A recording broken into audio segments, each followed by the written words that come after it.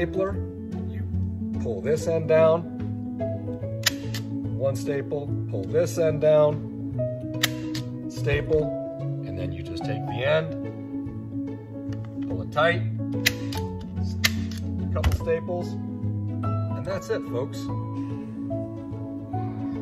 That's really all there is to it.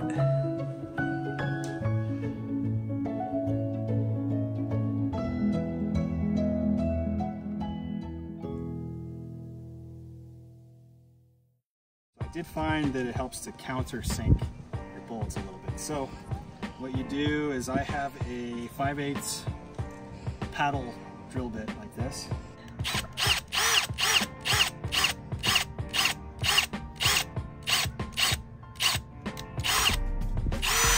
Not that far, just barely to where it like starts to become drilled.